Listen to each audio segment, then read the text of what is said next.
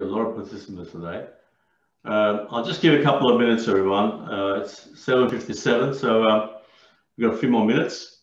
I would like to first thank you for coming to the webinar tonight. It's a very important webinar. One important aspect of this webinar is that we're trying to say to save or not to save the tooth. Maybe that is the question. And that part will be given by Dr. Ehsan Malati, a specialist periodontist at Precision Periodontics in Chatswood. And the first part will be given by Dr. Garima Sharma. It's on the aspects of invasive cervical resorptions. Now, it's a very important part of the whole treatment planning. When you have a patient presents in your practice and you have to give a perio endo lesion and you're trying to think which way it's coming from, is it the endo origin, is it primary endo and secondary endo, or primary perio and secondary endo? The issue is how to diagnose. And in many ways, you probably come across to those aggressive invasive cervical resorptive lesions that appears near the gum line.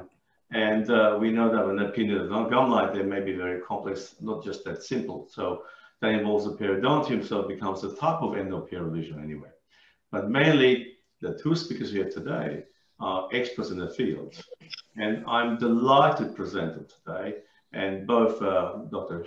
Garima Sharma and Dr. Ehsan Malati are specialists in the fields of endodontics and periodontics. Specialty, Dr. Ehsan Malati is also an implant surgeon, and they all come with wealth of experience. So without much ado, I want to thank you for being here with us. And I think I'd like to give the stage to Dr. Garima Sharma to start a lecture. Before you lecture, Dr. Sharma, just a question. If you have questions, would you mind writing on the chat box? And I'll be able to sort of present those questions to the speakers. Once they'll speak each one for about half an hour, so I'll be able to ask those questions in that time. I have some questions of my own, which I'd like to ask. If your questions and my questions coincide, fabulous. But all questions will be taken on board, and that is to help you assess, your patients the right way. Now, so once again, welcome from International College of Dental Practitioners. We teach you how to diagnose, how to treatment plan, how to think and assess your everyday cases in the most simplified way. It's a multidisciplinary faculty. We are all together to help you, and so you're welcome. So without much ado, Dr. Sharma, the stage is yours. Would you please proceed? Thank you. Sure.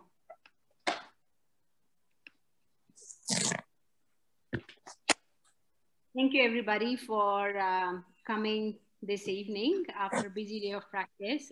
Thank you, Dr. Sarkis, for inviting me to present today. It's actually a very interesting topic, and I think it's a topic which all of us as clinicians face on a day-to-day basis when we are seeing patients and we want to treatment plan. We always wonder whether we can save it or we need to extract it.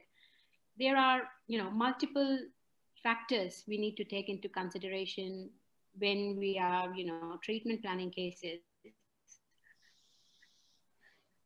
Factors, patient factors, but few factors like invasive cervical resorption or endo-perio cases, when they come into the picture, it makes the treatment planning a little bit more complex. So I'll start off by talking about invasive cervical resorption. So invasive cervical resorption is an external root resorption. It's very insidious. That means it's very slow growing.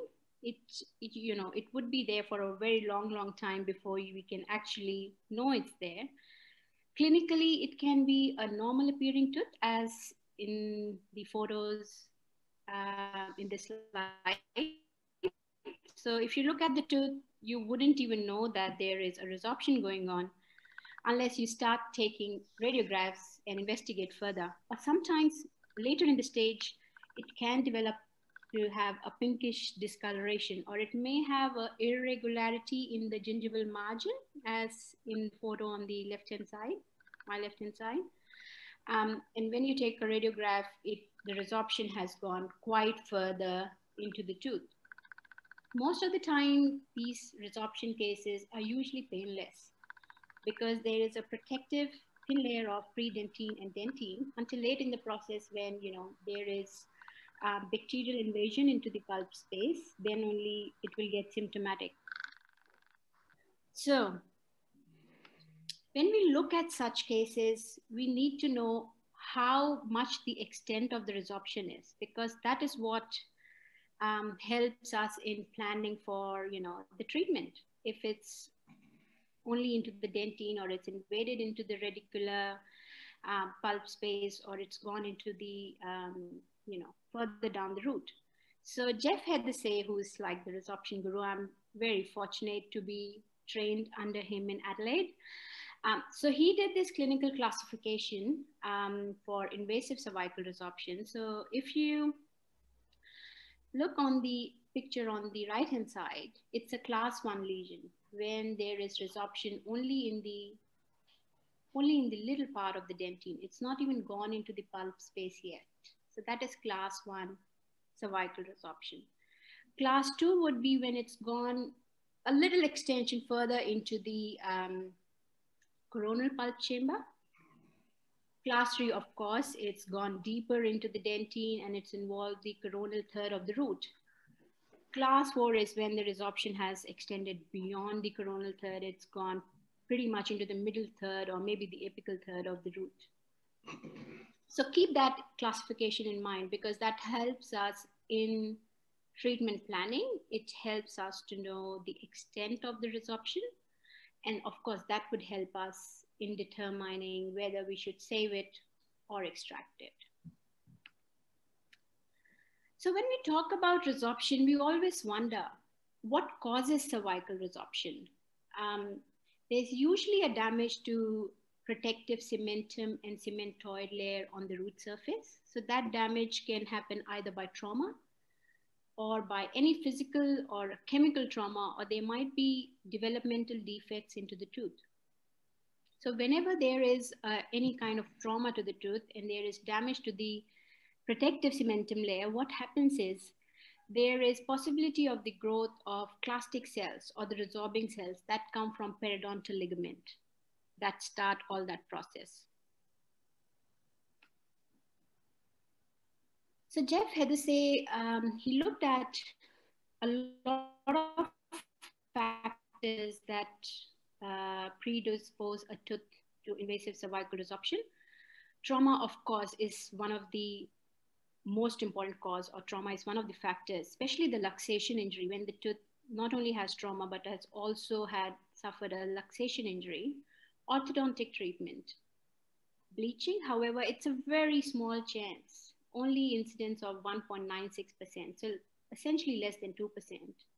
If there is damage to the cementum by deep periodontal scaling or planing, when there's damage to cementum, or especially when it's an unerupted tooth and we need to do a surgical exposure, that time if the protective layer is damaged, there can be an incidence of ICR. Sometimes in a tooth, there can be a developmental defect. There might not be that normal CEJ. So those kind of teeth are also very much predisposed, or they have a greater chance of developing ICR. So when we look at all the factors, sometimes invasive cervical resorption can be multifactorial.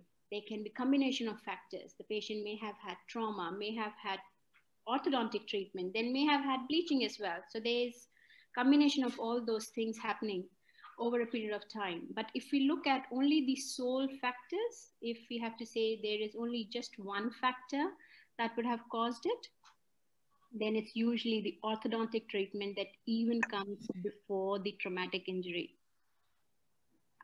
So if we talk about solo factors, then yes, orthodontic treatment first and then traumatic dental injury.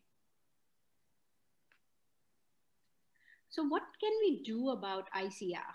Can I ask a question? Sure. So with orthodontic treatment, have you seen anything in the literature talking about what type of orthodontic movements or what type of orthodontic appliances are more likely to cause this, or yeah. So most of the papers, they don't talk about, or the literature does not show what kind of technique. Even in this, Hedese paper, they said it doesn't depend the kind of technique or how long the treatment it's been there. But if there are more traction forces or more active forces on a tooth, and depending upon, what they have done to the tooth, or if that tooth previously had a surgical procedure, suppose it was an unerupted tooth and there was a surgical procedure required, and then they had to move it very further down, then of course there are more chances of that tooth developing resorption. However, there is no difference in the technique or, the type of treatment per se. Yeah. Okay, thank you. So if we talk about ICR, definitely we need to know how further the resorption has extended into the tooth before we can plan whether it's worthwhile saving or not. But the basic aim of treatment of resorption is that we need to be able to remove all of the resorptive tissue from within the tooth. And sometimes if you look at histological studies, this kind of resorption is very fibrovascular. So there are lots of channels that are intercommunicating with the periodontal ligament. That makes it harder to treat. And that's why there is more recurrence of invasive cervical resorption, because even if there is a single strand of vascular tissue left behind or a tag left behind, it can reoccur. So we should be able to remove all of the resorptive tissue from within the tooth, and which gives us a base for placing of a restoration or to restore that defect later. So that can be done either mechanically or chemically. So we need to remove the defect and inactivate as well. Hedese actually recommended the use of trichloroacetic acid, which actually causes coagulation necrosis of the resorption. And it also it infiltrates into the tissue and infiltrate all those fibrovascular channels. And TCA is also very good that it makes the defect avascular. So it helps clinically that there'll be less bleeding, because these type of resorptive defects, the main problem with that is that they bleed a lot when you get into the tooth. It hampers the vision. So yeah, once you remove all of the resorptive defect, we need to restore and do endodontic treatment as necessary. But of course, in class 4 cases, when there are so much of infiltrative channels, they are very hard to treat. So class 4 cases are definitely not restorable or not treatable. So with the with the cases that the resorptive lesion is subgingival or like equigingival, I mean, if it's subgingival, I assume that generally a flap needs to be raised. But if it's equigingival, is it safe on the gingiva and the surrounding periodontal ligament, for example, that if we use TCA in without raising a flap? Yeah, but you need to be very careful because it can actually burn the tissues. So whenever you use TCA, you need to be very careful that it's, just gently dabbed if you're using a micro brush, so that there is not even an extra drop that can fall by the time you take from your nurse and put it in the patient's mouth. And also you need to isolate the tissues really well, so it doesn't even go on the gingiva. Otherwise it can cause, necrosis. So yes, careful use of TCA is highly recommended. Okay, so let's talk about endo-perio cases before we discuss some more cases. So of course, endo-perio, it's been, discussed from long time, even from 1960s. The periodontium and the pulp, they have embryonic, anatomic, and functional relationship. So if we go back into our histology days, so ectomesenchymal cells, they proliferate to form the dental papilla and the follicle. which are the precursors of the pulp and the periodontium. So if during root development, any of these strands of the ectomesenchymal cells get trapped, this is how lateral and accessory canals are formed. And all these canals, they are the pathway for communication between periodontium and the root canal space. So all our lateral canals, accessory canals, apical foramen, they can be more than one most of the time. They can be developmental grooves. They can be invaginations in the tooth, or even grooves as well into the root. Sometimes the perforations. If they've gone into the periodontium and there is a periodontal defect, then even though we seal it well, there will always be that defect there. So if we look at just the root canal ramifications from endo point of view, there are at least 17% in the apical third, which is of course less in the middle third and the coronal third. But of course, all these are pathways for communication between the pulp space and the periodontium. And even we have accessory canals in the furcation area of multi-rooted teeth, which can be as high as from 25% to 28%. Okay, so let's discuss some cases about invasive cervical resorption. So this patient, 40 years old male, he was referred for endodontic management of tooth 1-1. So if you look at the clinical photo in the middle, you can, you can't see any resorptive defect, even though he's got gingivitis, inflamed gingival margins, but there was nothing that could be probed clinically. Of course, once you take the radiograph and you can see on the right-hand side, you can see the moth-eaten radiolucency in the cervical third. And there was history of trauma when he was 12 years of age, so long time back. However, he did sustain another trauma a few years back.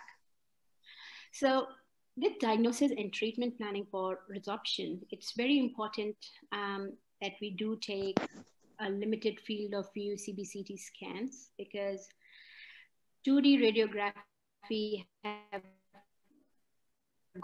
limitations. Sometimes you cannot fully see the extent of the resorption and even the circumferential spread. So the CBCT scan, of course, you can see on the left-hand side, there is a break on the palatal side. It does extend from the coronal. By the time you remove the resorptive defect, you're almost in the middle third of the root.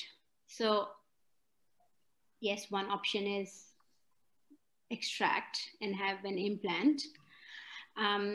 However, even though it's a borderline case, patient was very keen to save the tooth. He understands the long-term risk, and if he sustains another trauma, there's a chance of fracture of the tooth, definitely, or even recurrence of the resorption. So the plan was to do the endodontic treatment and the repair of the resorption. So in the second clinical image, you can see actually the resorption extends quite deep into the middle third. And sometimes when you are removing that resorptive defect, you can see those hard calcified tissue because over a period of time, what happens is these fibrovascular tissues can sometimes even become fibro-osseous. So they can have calcified tissue within the defect itself. And of course, the root canal system gets calcified over the years as well after all this trauma. So the resorptive defect was removed. And the root canal system was filled with GP and sealer below the level of resorption. MTA was placed at the level of the resorption so that it's sealed well, at palatally as well. So it's done from within the canal, not raising the flap. And then GIC was placed on top of the MTA and then back to the referring dentist for the access restoration.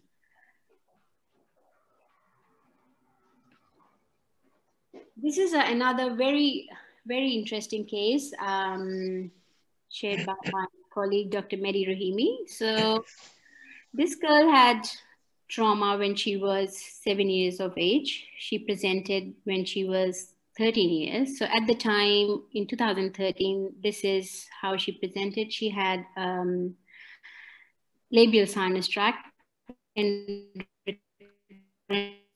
of abscess around that tooth. Endodontic treatment was initiated and, it was medicated and finally obturated when the sinus tract healed. And in the middle radiograph, this is how it looked 3 months from the initial presentation. At the 6 months recall, it looked pretty promising that, there was some evidence of initial healing of periapical pathosis around 1-1. Following on from that, 18 months recall, that was pretty good as well. It looks there is some infill of bone. And then for some reason, she couldn't come up for the recalls until in August 2020, which was just last year. And in the meantime, she had orthodontic treatment. She had bleaching done because she really wanted to lighten the color of the tooth. And then she noticed some discoloration around her, the gingival margin. So this is back in August 2020. And of course, as you can see clinically, there's a defect around the gingival margin. So this is the CBCT in August 2020. So yes, she developed invasive cervical resorption, which was also very well treated by my colleague, Dr. Rahimi. So he raised the flap because it went subgingival. And then he restored it as well. So this is how it looked. So this case, she had trauma. She had orthodontic treatment. She had intracoronal bleaching. However, you must appreciate that the lesion, all of it has healed pretty well, apart from the resorption she developed. So the resorption also looks pretty well, well done now, the defect. So is it the initial trauma that led to this resorption, or is it the trauma from the orthodontic treatment, or is it the bleaching later on? Or I'll say it's a combination of all of these factors. Trauma, then orthodontic treatment. Of course, she had bleaching in between as well. And she had high frenum attachment as well, which I'm sure Ehsan can point a little bit more into the details of that, and especially with high frenum and orthodontic treatment. So that is also a kind of, trauma to the tooth with such frenal attachment. So yes, she had all possible predisposing factors for resorption to occur. Okay, so now the case that actually led to this webinar was this endo-perio case, and which had invasive resorption. So this patient I initially saw, who was referred for endodontic treatment of tooth 4-1, a 50-year-old female. She complained that she's getting recurrent abscess from 4-1. Medical history, pretty unremarkable. So this is the radiograph. You can see, radiolucency in the cervical third of the root. On clinical presentation, she had gingival recession. She had labial sinus tract. on the CBCT screen, scan, you can see there's complete loss of labial cortex. So advanced perio condition. She did have a history of orthodontic treatment. Nothing against orthodontic treatment though.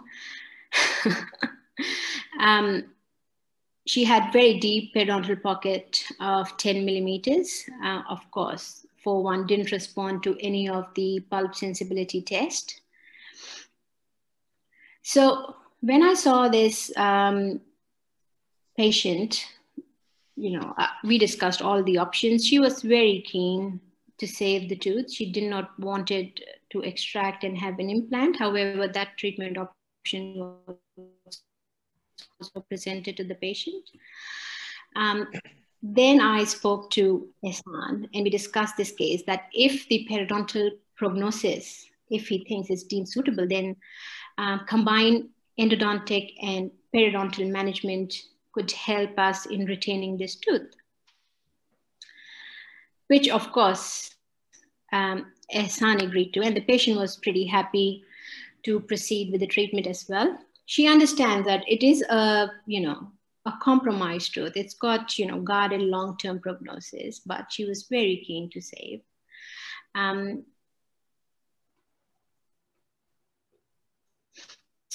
the treatment was initiated, 2 canals located in that 4-1. Though most of the time I like to treat the resorptive defect from inside the tooth if we can have an internal approach. However, because it was a 4-1 and the plan was to raise a flap anyway for periodontal management, it was much easier to deal with the resorptive defect when Ehsan raises a flap for periodontal debridement. Because internally, if I had to go and drill out all of the resorptive defect, it would weaken the tooth quite a lot. So after the endodontic treatment was completed, I put a deep seal over my root fillings to make sure there's no communication between the root canal system and, the periodontium or whenever Ehsan does his debridement. So this is actually after the completion of the treatment. So this is when Ehsan raised the flap and he could see the resorptive defect that was restored by GIC at the time. Ehsan, do you want to talk about the case now or do you would like to talk later? I guess I've got my own slides, so I'll probably just discuss it at, when I go through my own slides here. Yeah, okay, sure. So the 12 months review is pretty promising for that patient. So this is pre-op on the left-hand side. And at 12 months review, there is, she's got that labial bone support as well. The soft tissues look pretty good. The sinus tract had healed after the first endodontic treatment, first visit of endodontic treatment. She's not having any discomfort. Her soft tissues look good. Radiographically, it looks good as well. However, it needs to be monitored. All these cases or any of the cases, they need to be monitored long-term to make sure that things are progressing in the right direction, even though 12 months review looks pretty promising. I would also like to discuss another case, which is actually pretty good from a discussion point of view. So this is a 63-year-old female who presented complaining of recurrent episodes of pain and swelling, which is associated with tooth 2-6. She is on 6 monthly Prolia injections from the last 6 years. Looking at the radiograph, of course, we can see a radiolucency surrounding that mesial root. There's no evidence of root filling. So the first thought would be, okay, there's infected root canal system because the mesial root has not been cleaned at all. And we think, okay, maybe if we address that issue, we can solve the problem. But if we look at, it's not just the endodontic treatment or just one part of the puzzle that's missing. Sometimes it is a big puzzle. You need to put everything together. So looking at the periodontal tissue surrounding that tooth, it's got a very deep pocket, as you can see in the picture on the bottom. And if you look just at the radiograph, it's, it still looks that it's doable. If I go in and medicate and, clean that root canal system well, probably we'll be okay. But so I discussed with Ehsan and said, okay, if we need to see if he's happy with the periodontal prognosis of the tooth. But when he took the CBCT scan, of course, you can see there is grade 2 furcation involvement, and there is through and through defect. Mm-hmm. It's just not the missing part or inadequate root canal treatment, but it's got advanced periodontal problems. However, we can't just save each and every tooth. So this tooth, unfortunately, was deemed periodontally very poor. I add something here that one of the factors that also was sort of against trying to save the tooth was anatomy of the tooth, which had relatively short root trunks. So basically, and I believe that's one of the reasons that this tooth actually ended up with a perio involvement to begin with, and then eventually communicated with the endodontic infection. So if you have a look at the cross section of the CBCT and compare the 6 and the 7, so that the 2.6 and the 2.7 at the same cross-sectional level, we can see that the tooth number 2.7, the roots are still fused together, or basically that we haven't really entered the furcation area yet, whereas in the 2.6, the furcation is already started. So the tooth had a relatively short root trunk, which moves the entrance of the furcation quite close to the gingival margin, and that's a very limited distance for the bacteria to travel to become subgingival and create a pocket. And from a periodontal point of view, also debriding such a defect when we have a basically a through and through furcation is almost impossible. So even though that the endodontic prognosis might have been, relatively fair or satisfactory, given the fact that we have 2 canals that have not been treated properly, but the perio prognosis. Okay. Okay. Yeah. Okay. Just from a prosthodontist point of view, I think all the effort that would have been carried out in this tooth, unfortunately, at the end of the day, when you remove the crown, this tooth would be unrestorable because there's a minimum amount of cervical remaining to restore. That's right. Short roots.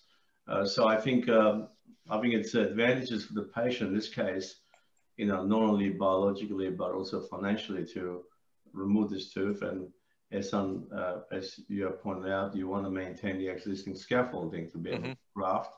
And you did immediate grafting, is that correct? Yes, that's right. So here we can see that the sinus is relatively close, and we already lost a fair bit of the palatal bone, the buccal. I think that's yeah. So the palatal bone is advancedly damaged. The buccal bone is sort of moderately damaged. So most likely, if this tooth is going to be restored or replaced with an implant, it's going to be a sinus lift scenario. But in order to simplify the future implant placement and be able to get away, with doing a crestal sinus lift, then a potential lateral window sinus lift, then generally in these situations, I prefer to take the tooth out and simultaneously do a ridge preservation situation, just try to preserve as much as of the height and the width as possible, and then later on, that in most cases it enables us to proceed with an implant placement and a transcrestal approach rather than the more invasive lateral approach. Yeah, I mean, my preference is always this transcrestal approach. This is just minimal trauma, minimal post-operative recovery. You know, there's two schools of thoughts. One says remove it and allow the tissues to heal and go back in and do your grafting. I mean, I agree with your case of immediate grafting. What would be your thought pattern? Why would you do immediate grafting rather than waiting for tissues to heal and then you go grafting? Can you comment on that, please?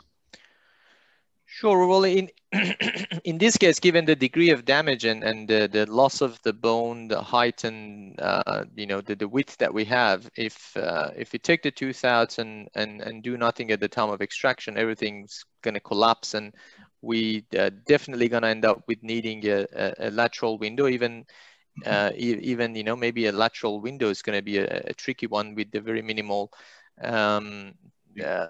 you know, remaining bone height. So it's actually going to end up being a staged lateral window rather than a simultaneous placement lateral window. So it's going to take even longer and become more complex. Longer clinical crown from the implant point of view. And, it's, you know, restoring a vertical height is almost an impossibility. People That's right. About it. Everyone has one case to show, but the rest of the case are never there. That's right. Well, great. Sorry, Garima, please continue. That was actually my last slide. So thank you. You can continue, Hassan, with yours now. Sure. Thank you. If there's any other question that... Yeah. Any questions for Garima? Anyone? Can you write here, please? I'm happy to pass that on. No one? No questions? I have a question for you, my dear. Sure.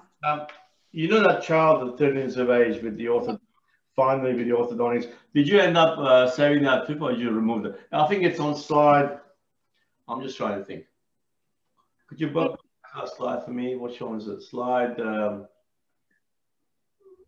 Yeah, we saved the tooth. So it's actually my colleague, Dr. Rahimi's case. He was very kind enough to share that case. So yeah, he actually saved the tooth. You know, I know that Dr. Rahimi is very motivated with the dentist, right? He wants to save the tooth. It's his belief system. I think that's wonderful. We've been colleagues for a long time. Yes. So he saved the tooth, and back from 2013 until, you know, August 2020, he just saw the patient yesterday to treat that resorptive defect. So that patient had, you know, trauma initially, then orthodontic treatment, and then she had you know, bleaching as well. So okay, the other question is concerning the same patient.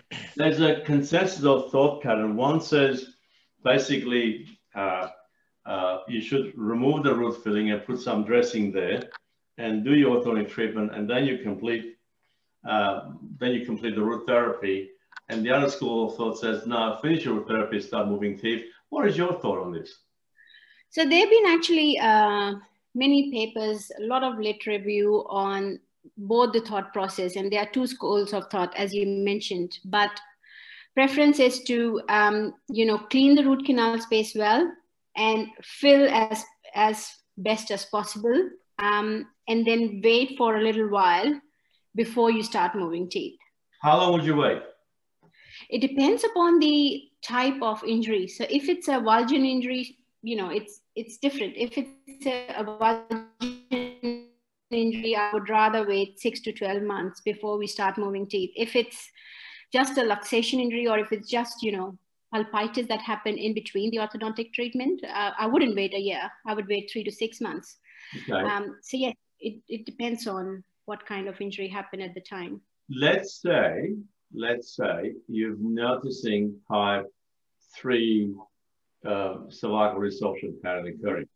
This is type 2 or 3 from your end? I mean, would you say this is type 2? Yeah, I would say 2. 2, okay. Let's say along the prognosis, you're seeing type 3, it's starting to happen. And the other resorptive lesions occur. I mean, I'm talking about replacement and resorptive type of lesions.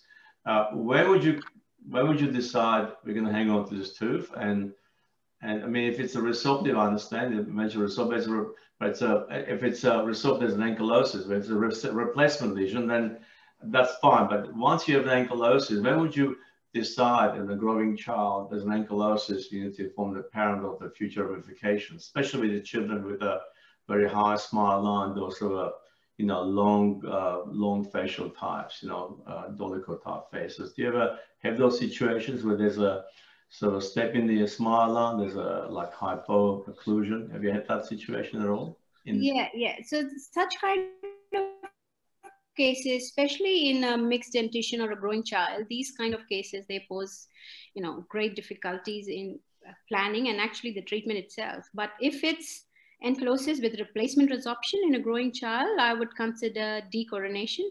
Mm-hmm. So that would actually help in the ridge preservation height and even the width. And, that would help in the alveolar ridge growth as well.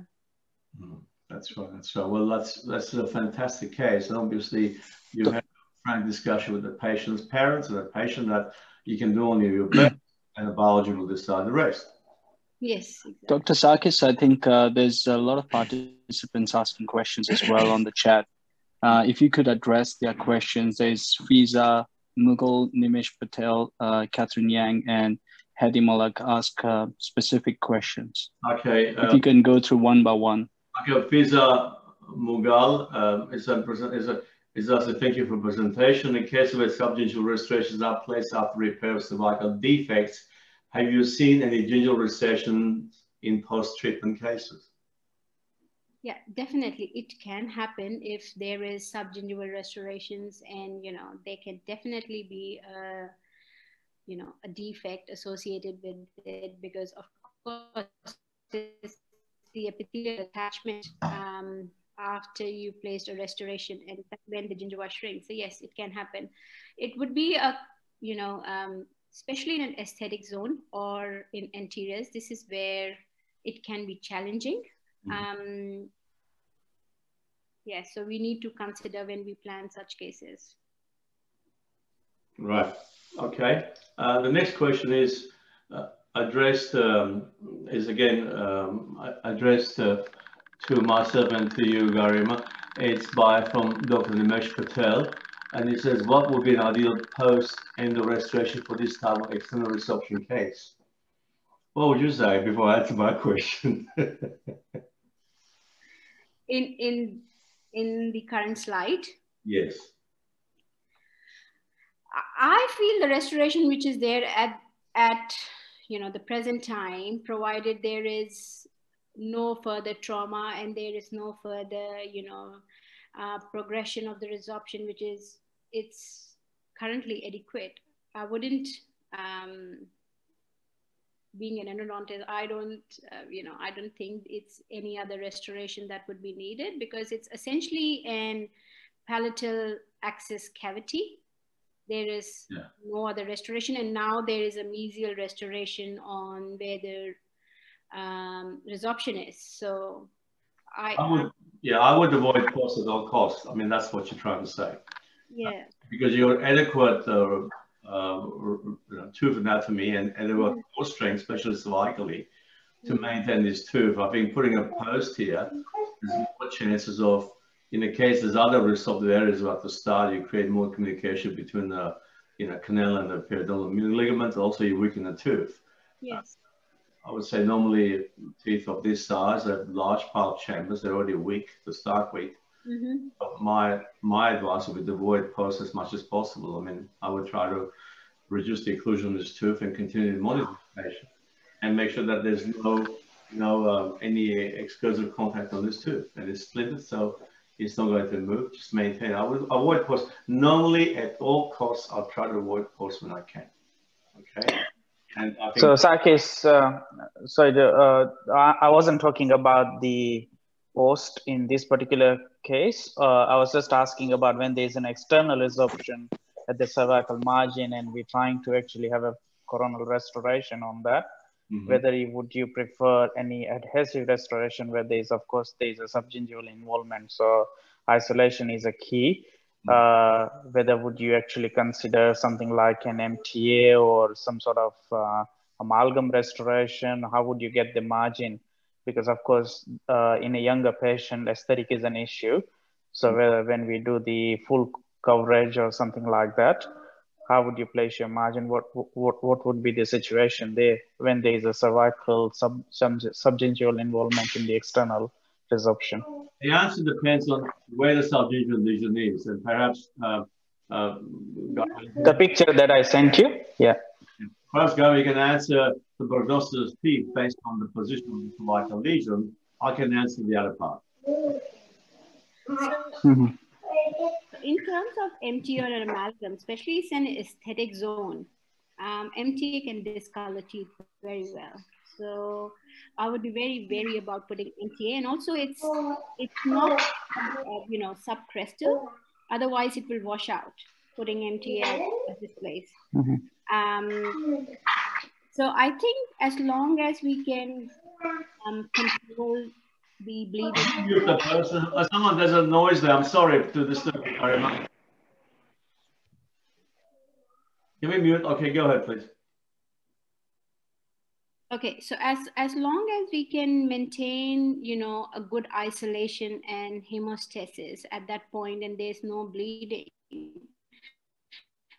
there shouldn't be any issue with the margins or, placing of the restoration in that point.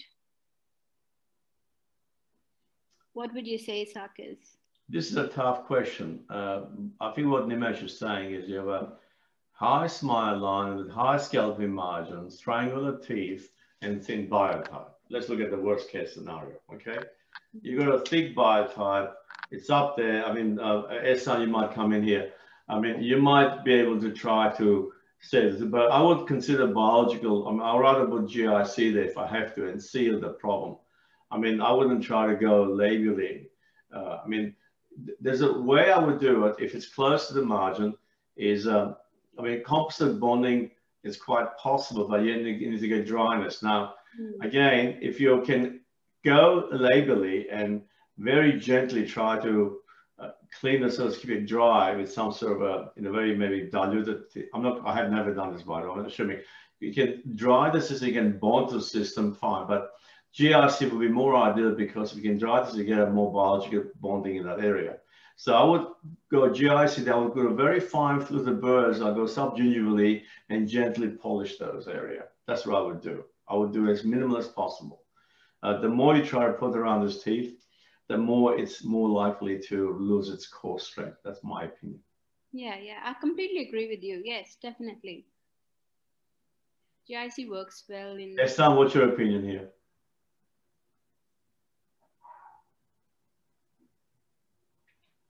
Can't hear you, Ehsan. Ehsan, are you there? Yes. I agree, and I think it's best to keep it simple in these cases. The way I see it, if it's going to end up being too complex and also involves a lot of work, then we have to really, from the beginning, from the outset, we have to really consider extraction as probably a more valid solution. So these cases, I suppose, one way of one factor in favor of retaining such a tooth is if accessing the resorptive lesion and putting a restoration can be done relatively conservatively without compromising the restorative prognosis of the tooth that much. Okay, there's a question from Catherine Young, 31. Will the prognosis be different between class 5 cervical restoration and a crown with a crown lengthening procedure? So we're assuming it's a different age. I'm assuming now for this patient may not be, but let's assume that this patient is now 35 years of age and the tip is stayed there. That's my understanding. And we got a different prognosis. So I think it's very hard to, I think if this patient lasts about 35 years of age is doing very well, would you believe that or not? Would you agree or not? Yeah. I'm only assuming. And normally with, so when you're trying to go crown lengthening of the incisors, you can't just do one, you got to do the other ones, okay? If they have a gum asymmetry and a high smile line, with all of the high smile lines, you have to get symmetrical, proposition right across the board. Yeah, symmetry has to be across the midline. The more closer your midline now, the more you have to really respect symmetry. As you move away from the midline, this is Shishi 995. You can get away with less, symmetry or more asymmetry. So in this case, you're removing a crestal bone, and that's a really important bone for center incisor. So if I'm going to remove more crestal bone, I'm going to say, hang on a minute, you're losing more chance of doing implant here later on, or doing other options of treatment. I think Ehsan's going to talk about different options of treatment. Can I go to the next question? This is from Hadi Malak. What is your endodontic protocol to promote continued root formation in an immature non-vital tooth, Dr. Sharma? So immature tooth, non-vital. Yeah. We can do just 1 second. Yeah, I will get onto that in a minute.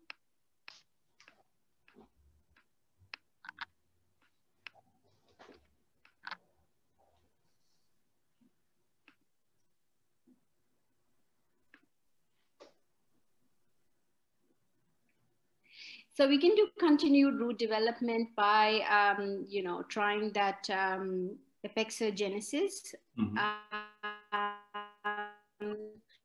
By, putting MTA and promoting bleeding from the apical part of the tooth.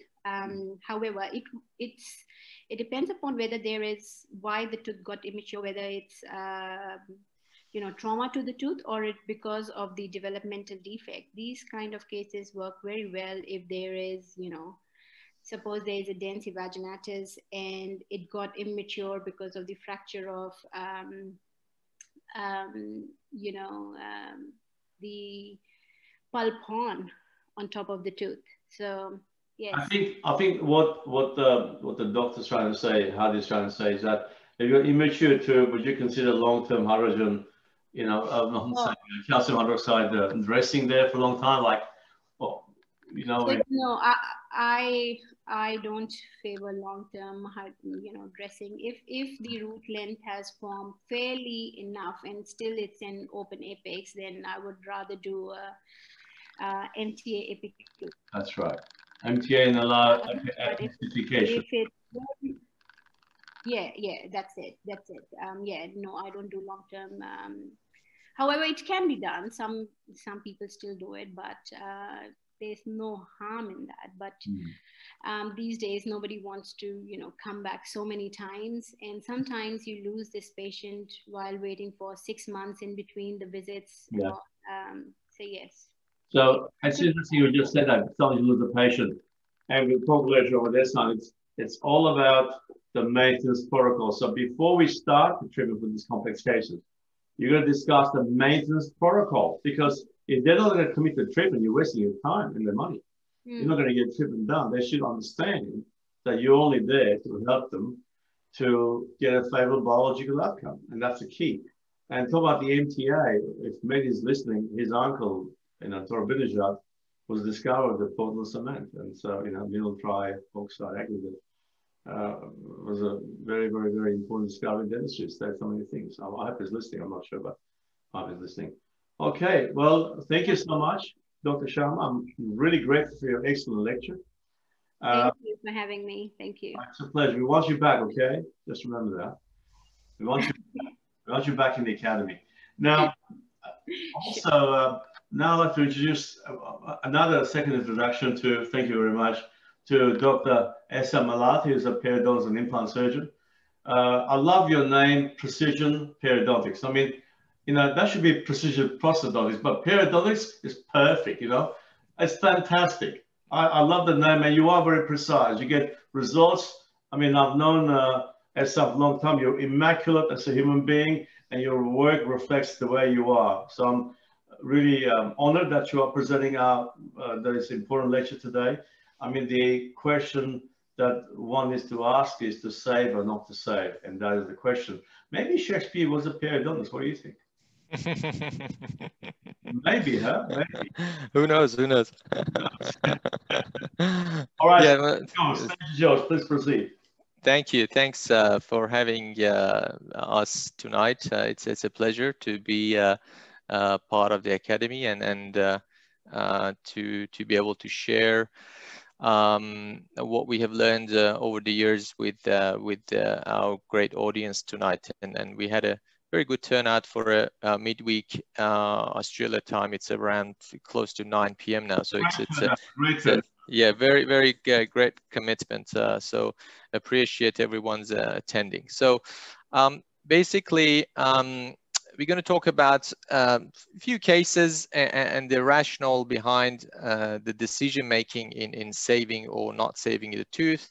Let's say more from the periodontal perspective. I'll be sort of highlighting it, and then we already listened to Dr. Sharma talking about the endodontic perspective, and we can pick up your brain, Sarkis, about the prosthodontic consideration. So I'll be showing these three cases. The middle one is the joint treatment that we did with Dr. Sharma, and the other two are sort of similar situations. And as you notice here, all of them are lower in sizes, and we were having this chat with you, Sarkis, that have this sort of a bias sort of towards lower in sizes. I think they really deserve every chance to be saved. Absolutely. And I sort of quickly go through what I think is the importance of retaining lower incisors. You know, we love to retain every tooth, but when it comes to lower incisors, I think it becomes even more important. The thing is that when we look at the options for replacement of a lower incisor, let's say we have one lower incisor that has advanced endodontic, advanced periodontal problem, or an endo-perio problem, and we're considering extraction. So what are the options? First of all, you know, we have the two big categories of removable solutions and fixed solutions. And with removable, my experience has been that the patients don't like or hate a single tooth replacement in the lower anteriors, even when it comes to 2 or 3 or 4 lower incisors. That's just not a comfortable prosthetic options for the patient. So if you quickly go to the next slide, this is generally what a lower partial denture, even a well-designed one, might look like. And while a partial denture can be a reasonable solution, you know, for posterior missing teeth, when it comes to lower incisors specifically, I find that it's very uncomfortable for patients to wear, and most of the time it just becomes something that they end up not using. What are your thoughts on this? Gum stripper. You'll destroy the interdental papilla immediately on both distal ends of the replaced teeth. It's a gum stripper, and people do wear them, unfortunately, because they have to maintain aesthetics. So they want very posterior missing teeth, but they were from premolar to premolar teeth, and unfortunately, it does pose a problem. Although they say a really well-made partial denture will work, the problem is at the end of the day, under that partial denture, there's a lot of tissue resorption. There's no question about that. At the end of the day, you can get a defect. All right. So when it comes to restoring implants, if you know, the other thing is that when you have patients with with aging concerns in time and more the defect in the anterior zone, very complex to reconstruct. Yeah. So so removable denture is an option, and then we can look into something that we call it a splint bridge or a short form splitge. It's basically using the same tooth as a natural pontic, or sometimes even a denture tooth can be used. It's just basically a temporary solution. I actually tend to use this option every now and then, because I deal with you know, many mobile teeth, and then if the tooth is you know, deemed for extraction, and then we decided to go down the path of extraction, sometimes we just need a replacement option straight away until, you know, other things, other more long-term options can be considered. But again, this is something temporary. Although some of them have cases that last a few years, but it never really is going to be a long-term solution for the patient. Then we get to the option of bonded bridge. Again, I think Sarkis, you can comment on this. How successful are they? Or the way I see it is that I probably see them, and the way I discuss it with the patients, and correct me if I'm wrong, that they can be considered as a sort of moderate term solution, not a long-term solution. So if you're looking at about maybe 5 years, you know, they might last okay, but again, more often than not, they start, you know, getting debonded after that period. Okay, at the moment, Matthews Kern conducted almost 18-year studies. Mm-hmm. And the double bonded retainers don't work as well as single bonded retainers do. So you got a lot of studies that success rate over 18 years is about 90%. So it's changed the paradigm of thinking. Mm-hmm. The trouble is, in this particular lesson you're going to show, you're not going to be able to do this, because if you take a tooth out, the amount of resorption you'll have, because it's almost a through and through defect, you're not going to get that result. So it'll be a pretty ugly result, because although the bridge may last, you have a huge defect and it's the exam that you can't restore. So so it's basically not really an appropriate solution for a case that is lost due to the tooth is lost due to periodontal defect, which already had a lot of bone loss and soft tissue loss. If the patient came and the gum level was normal, there's a tooth missing, yes, you know, the first option I'll give them is of an implant. I say, I can do this. Okay, which is no surgery, simple visits, it's enamel bond, don't grind forever, that's fine. But if the patient comes with the situation that you're describing, I would definitely consider what you're doing. Sure. All right, and then we have the conventional bridge. They might be okay when we have a longer span situation here, where, for example, we involving the canines. But again, if you're missing one lower incisor, and we need to utilize the neighboring lower incisors to give patient the option of conventional bridge. Again, I think that's going to be a problem. That lower incisors are tiny teeth. Prepping them going to be not so easy. I mean, it maybe yes in Sarkis's hands, but not in everyone's hands. So it's difficult because you're cutting teeth. You're cutting good teeth. Now, every time you get the drill and you cut a tooth, remember that there's a 50% chance of you losing vitality of that tooth next 10 to 25 years, right? And this is the issue. This is the real problem. And every time we get cases like this for a second opinion, and now after about, you know, it depends how the lubricated the handpieces are and how well they are high speed and water irrigate. It's just destroying tissue. Today, conventional bridge, if one cuts the teeth, unless the patient's on, we need to mute Mr. Baydun there, I'm afraid. Can we mute him? Can we mute him, please? All right. Now, traditionally, it was okay, but unfortunately, cutting teeth, there's other treatment options. This Kevin, can you assume Baydun, please? Mute him, please.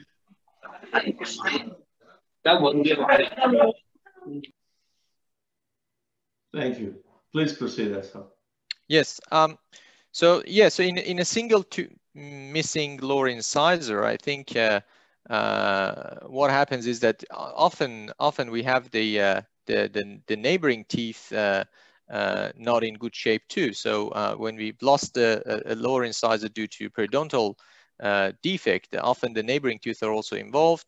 So they're not good abutments for a conventional bridge, even if we can do a conservative prep.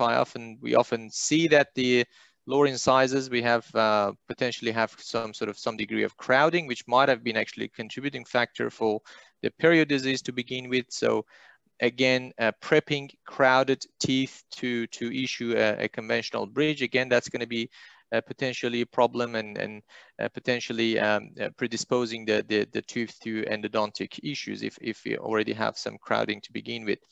So, so again, a conventional bridge going to be not an ideal solution.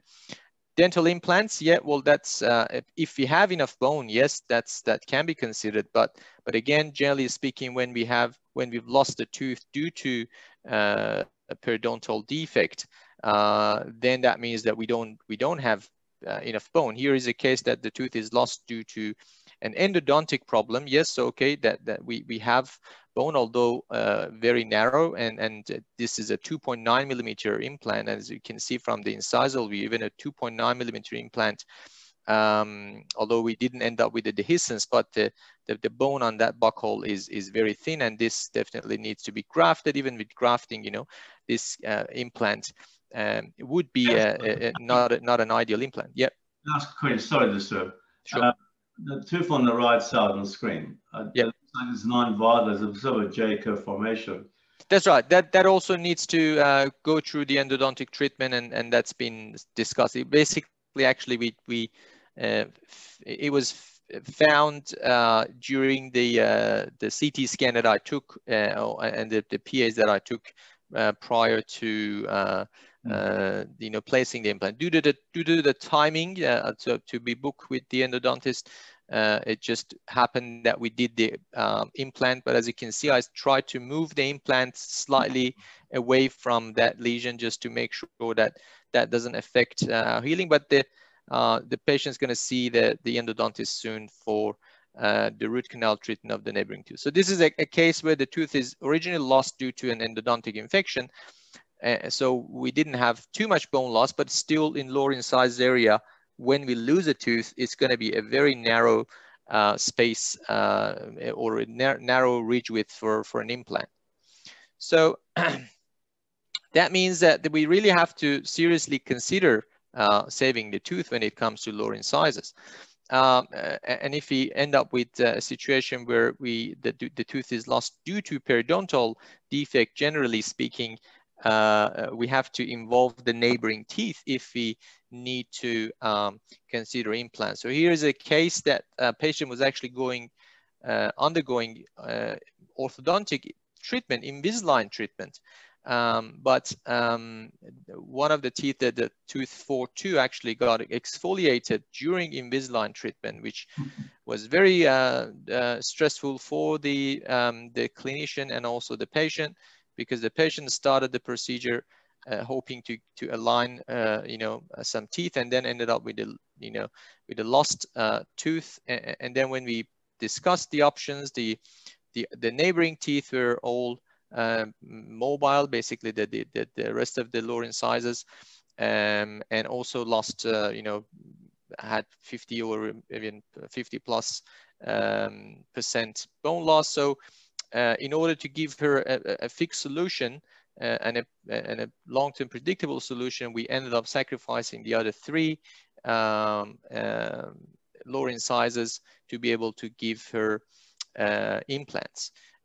Because you know, otherwise it would have been difficult to give her a long-term predictable solution. So my point here is that if we lose a tooth due to periodontal problems, if we want to replace with implant, we often need to involve the neighboring lower incisors, and that generally becomes a big project, a very big project for the patient. Here is another example. Again, loss of teeth due to periodontal lesions, and then I think we started off with losing 2 teeth, and then just to be able to accommodate implants, we had to sacrifice some of the neighboring teeth. So back to the case that Garima discussed. So here we had all that thought process in place when we discussed about either saving or extracting this tooth. So endo-perio lesion, as you can see, there's been advanced bone loss, complete loss of the buccal bone. And what was important here to note, which could possibly be sort of missed or underlooked was that if we only consider this as a endo problem by just looking at the let's say the preapical radiograph and the fact that we were able to get a good quality CBCT here helped us in proper diagnosis of the case. Well, we had a fistula and a pocket, but an endodontic infection, you know, can have sort of secondary periodontal manifestations. So sometimes we have an endodontic infection that is draining through the sulcus or the pocket, and that can be treated just by doing the endo treatment. But this wasn't one of those cases. Here we had lower frenal attachments, relatively strong, that basically was pulling the tissue away from the roots of the teeth. So here, I believe that we started off with even probably before the resorptive lesion, we had a very weak and possibly damaged mucogingival issue, and then possibly some pockets, and then the endodontic infection managed to communicate with it from the apical area, and then became a combined endo-perio lesion. So in order to successfully manage such a case, we need to address both issues. So, you know, if we do the endo treatment here, yes, the sinus disappeared after Dr. Sharma did the endo treatment, but the pocket was still there. So, and that needed to be addressed. And the pocket was not going anywhere just by the endodontic treatment, because originally we had a weak and damaged periodontal apparatus there that needed to be treated and strengthened as part of the treatment. So here what we did, well, first of all, we were going to do the surgery, so that was the best opportunity to address the resorptive lesion.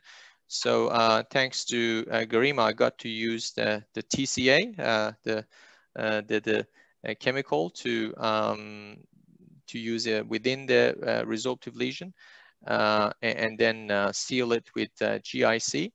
And then after raising a buccal flap, as you can see, we had complete loss of the buccal bone. The defect was relatively contained. So from a periodontal point of view, this is a favorable defect to treat. So a combination of hard tissue grafting and a soft tissue grafting with a soft tissue substitute was used together, very importantly, together with thorough debridement of the root surface to basically address the periodontal defect, the root surface, the bone loss, and also the soft tissue deficiency. And this is how things were looking like at 2-week suture removal.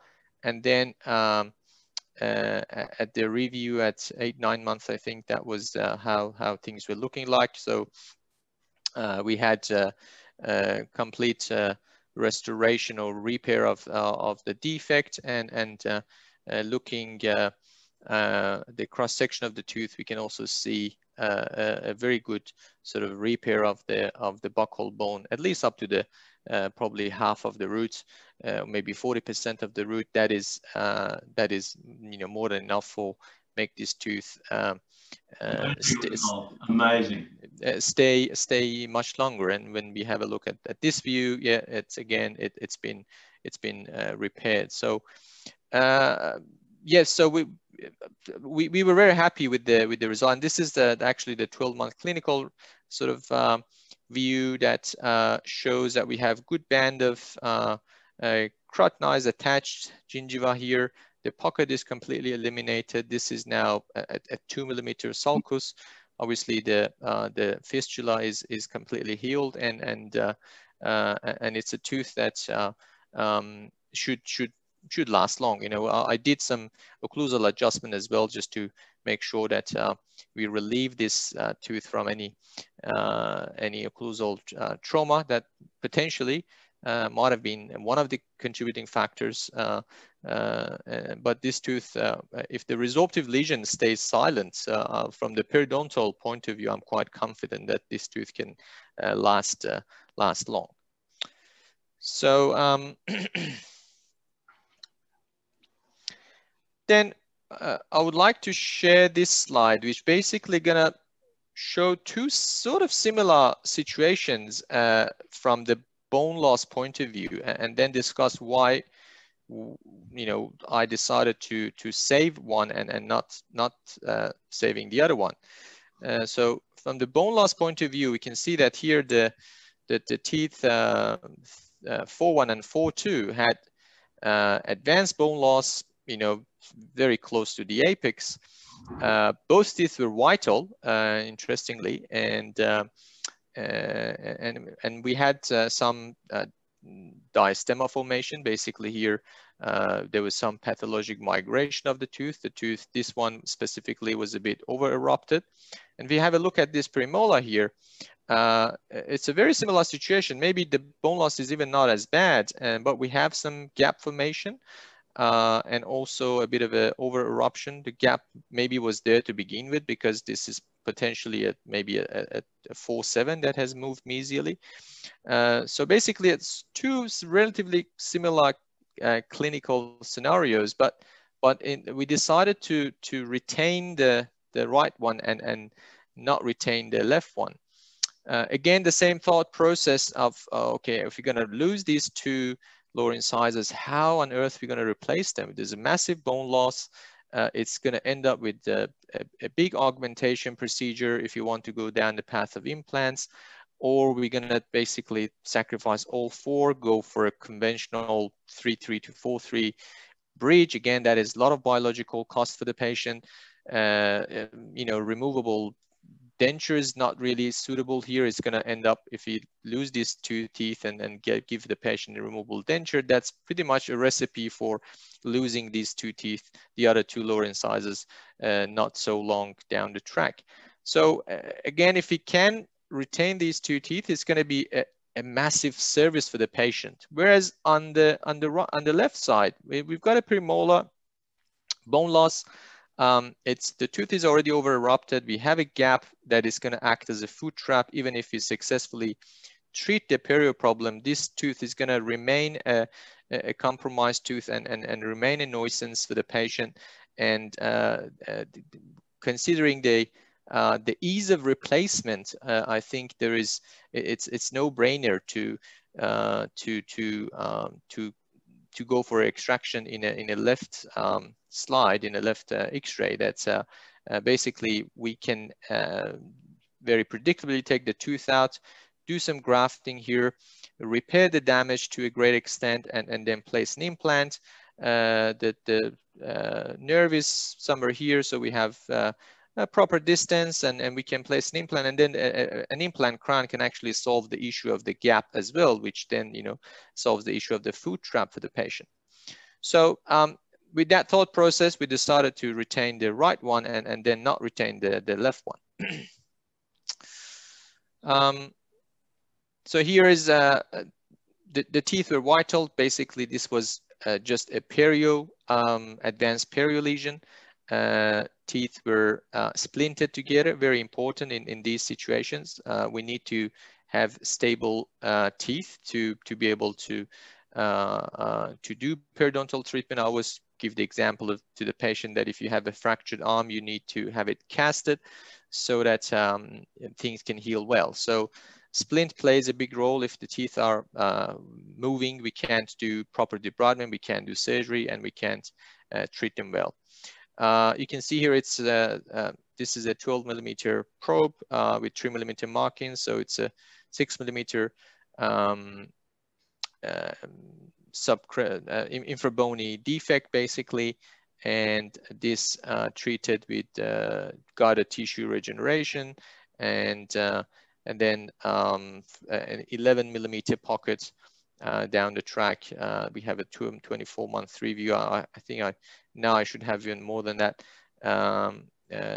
Got down to 4 millimeter, good repair of the bone, and then the teeth are still stable, and the splint is also still there. This is how things are looking like at this stage. Very healthy looking tissues, minimal pockets, basically patients keeping the area clean given the difficulty in keeping this area clean. The patient, she's doing really well. Obviously, we can tell that the patient is not cosmetically concerned. Really, it doesn't really show in her smile, that area. So she just basically wanted to save her teeth. Yeah, so this one was a case of an advanced perio lesion. This is another endo-perio case, which I had the pleasure of treating with Dr. Rahimi. Here we have a patient presented firstly to me with a fistula, and the referring dentist originally thought that it's a perio problem, given the fact that the radiolucency on the X-ray is more on the side of the tooth rather than apically positioned. So when I checked, the tooth was almost non-vital or very vaguely responding or very delayed response. So I knew that if you're going to treat this, I need endodontically to be firm, to know exactly what we're dealing with. So I asked Dr. Rahimi to get involved, and he advised that we proceed with endodontic treatment together with periodontal treatment. And he was suggesting that we possibly have a lateral canal here, then that's why we have that type of lesion there, and then that is basically managed to communicate with the periodontal defect. So here the decision to save the tooth was again, for us it was again a no-brainer. If you have a chance to save an upper incisor, the biological cost of losing an upper incisor is going to be huge. This patient had a relatively high smile line, or maybe not so much high smile line. It's basically short clinical crown, so it's sort of a bit of a delayed type passive eruption. So if you're going to lose that tooth, it's going to be not so easy to replace it, giving the patient the aesthetics that they deserve. So after some root debridement, the fistula disappeared. Then pulp extirpation done by Dr. Rahimi. He confirmed that the pulp was necrotic when he opened up, and this is 6 months after root debridement and completion of RCT. Even without any surgical approach, we can see that the bone started to come back. So I did mention to patient initially that most likely we will need to do a periodontal surgery, but fortunately we didn't have to, and things started to heal much better than we were expecting. We even got this patient to get some orthodontic treatment because he had some other orthodontic issues as well. If you have a look at this initial X-ray, we can see that there was some gap formation, and so basically he got some orthodontic treatment together with full mouth perio treatment because he had some other perio issues. So a tooth that we started off with such a massive lesion, endo-perio combined, treated, and then we even managed to move this tooth orthodontically in a better position. And a 12 millimeter pocket with this combined management down to 4 millimeter. And here's another case, probably a final case, I think, from memory in my slide. So again, another case that I treated with Dr. Rahimi, advanced endo-perio lesion. I wish that I had the good CT scan that we have at our practice at the moment. I wish that I had it back then, because this is, I think I saw this patient initially about 4 or 5 years ago.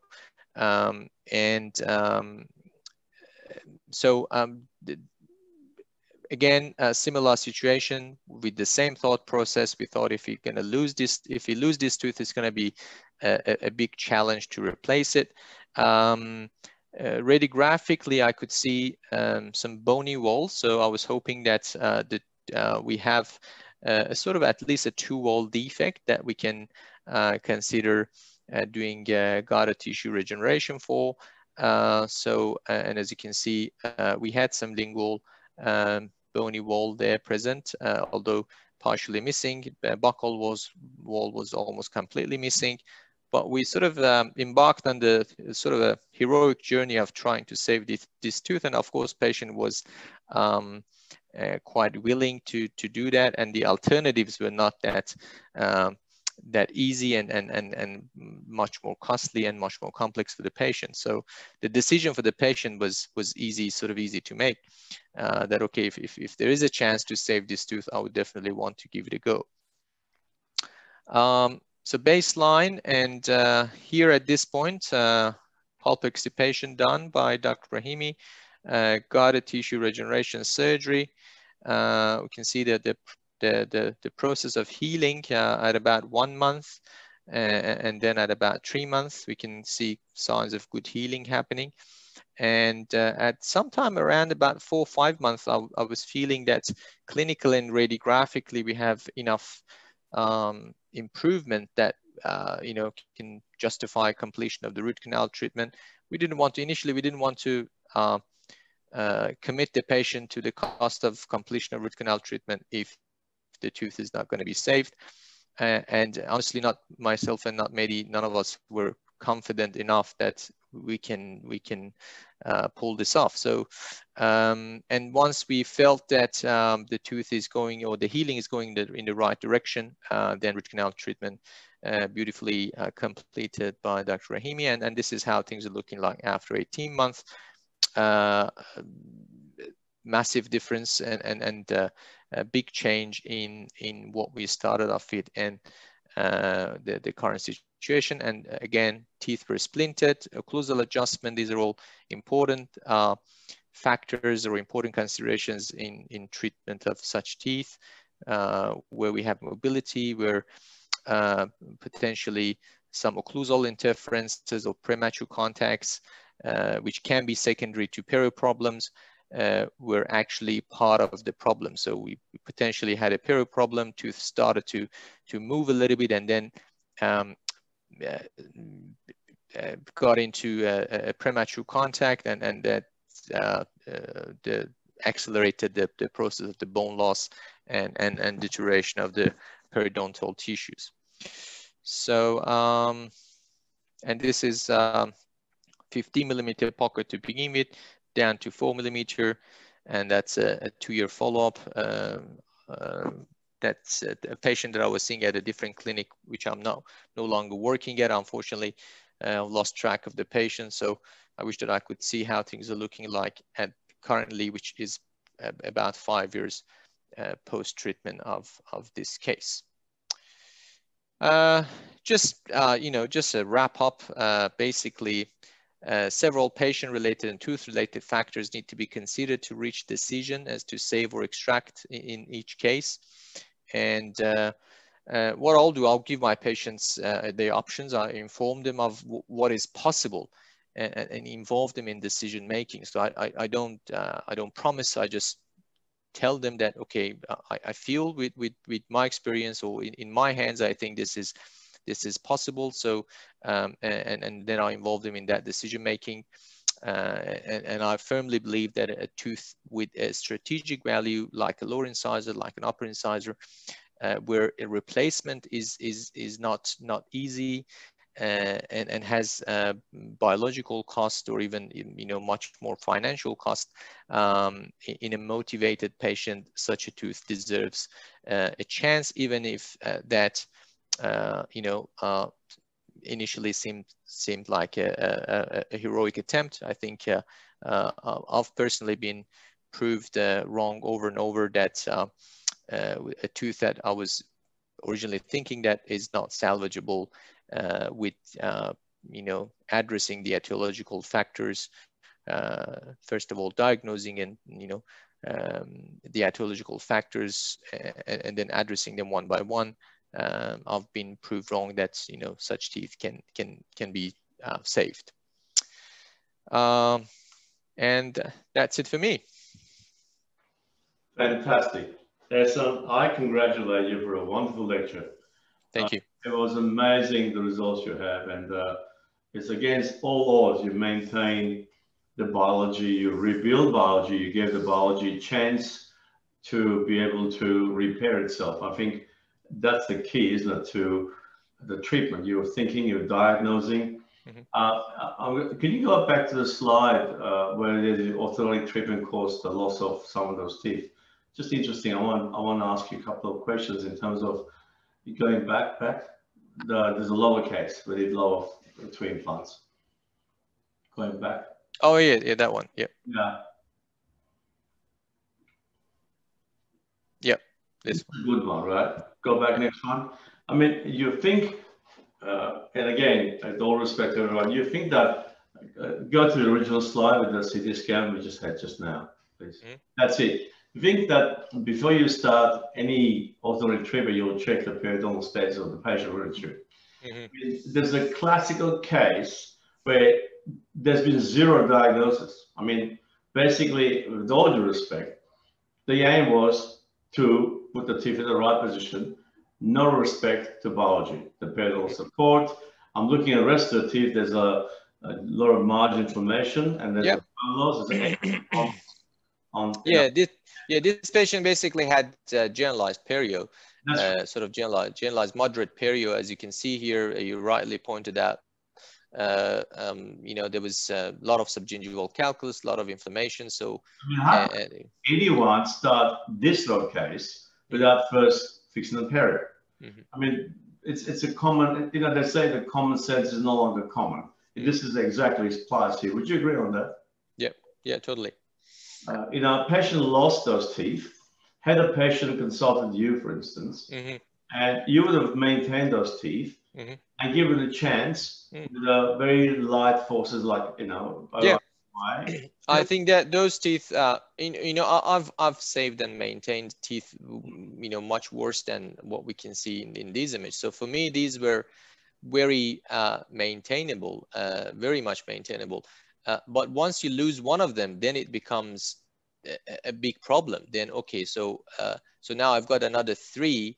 There, I'll have to replace the missing one. So how do I replace that missing one when I have the other 3 that they have sort of 50% bone loss? When they all 4 are there, we can split them. We can do all those sort of things. You know, we can do a lot with them, but and we can make them stable and we can retain them for long. But once you lose one of them, it's just going to be a disaster. And in some cases, you know, after discussing with, you know, options with patient, in this particular case, we ended up deciding that it's actually best that we you know, sacrifice the other 3. So it's just an example that not noticing the perio or not addressing the perio at the right time for a patient that was going through orthodontic treatment, mostly for cosmetic reasons, actually ended up being 4 missing teeth, 2 implants, a 4-unit bridge. So when I saw the patient for consult, you know, she was crying basically because that was just not what she was expecting. And obviously the clinician unfortunately was quite distressed as well. So we had a long chat over the phone. Fortunately, the patient is now happy and she's okay. And you know, she's sort of got used to the whole situation, but it's something that, you know, no one wants to go through, you know, either as the patient or the clinician. I think you deserve an accolade because you've managed to look after a patient, reduce any litigation issues, and reduce any, you know, anger. So I mean, basically, I think your skills in patient management in this case needs to be congratulated. How you approach the whole case and manage this. I mean, sometimes, how do you sometimes explain to the patient, and he comes, they are irate, and you know, you tell them, look, unfortunately, these things can happen. We know that when you have a plaque and any occlusional trauma, and orthodontic trauma is an occlusional trauma. I mean, the old, I mean, it comes back to Lindy's time, doesn't it? Where a plaque and occlusional trauma, you're going to get bone loss. You're going to get angular bone loss, which is very common. I mean, that was all missed. And that's what I'm saying, you know, we teach at the college diagnosis and treatment planning. And I keep saying this all the time. And you know, the empirical thinking, the you know, recipe-based thinking, it just has to go. You know, I keep saying that recipe belongs in the kitchen, not in the dental surgery. You know, when I have colleagues ask me, what do you do here? Oh, you do this one. What about this one? But you can't think that way. Every case is a prototype. You know, you're going to look at a patient level, you know, tooth level, gum level, and bone level. And all this you put together as one package. I think Garima talked about you got to get the whole package when you're treating patients. And this is a classical case, how you approach and you solve the problem for the patient. I guess patients end up having an instant orthodontics, you know, which they didn't probably initially desire. That's true. So there's a classic case of we've learned. Yeah, we have 4 very aligned lower incisors here. As I said, the less ipsa loquita, which means the thing speaks for itself. Thank you so much. Any questions? Any questions? I'm just having a look. I think I can't see. Dr. Sarkis, I just wanted to make an announcement. We have been receiving a lot of inquiries from a lot of general dentists on they want to discuss specific cases that, in their opinion, could have been done in a different way, and they wanted opinions from specialists. So I just wanted to make an announcement that if anyone has such cases, please feel free to send an email to education@icodp.com.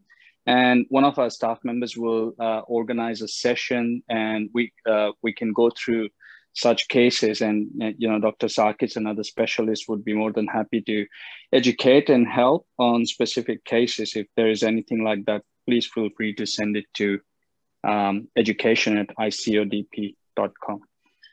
Most welcome. We're happy to share our knowledge and information. May I conclude today's meeting by thanking our speakers, specialist endodontist Garima Sharma, and specialist periodontist and implant surgeon Esa Melati. I thank you for your generosity. I thank you for your honesty and your knowledge, for sharing it with us and saying the truth. And it's been a pleasure having you today, and also being at college. I'd like to thank all the participants who have joined us in this group discussion with the experts. Thank you all. Thank you. Thank you. Thank you so much. Thanks for having us. Thank you. Thank you, everyone. Thank you, guys. Thank you. Thank you, doctor. Thank you. Thank you. Thank you very much. Thank you. Thank you very much.